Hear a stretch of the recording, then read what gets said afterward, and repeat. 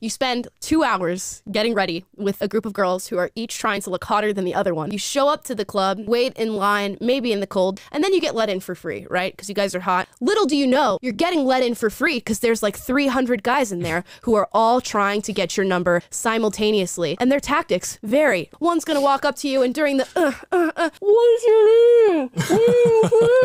Even though you don't want to be talking to it, he stays there and he keeps asking you questions, and then he talks about himself a lot, and then you feel a brush on your shoulder. It's another man who felt the need to enter your personal space, turn you around, and go, what's your name?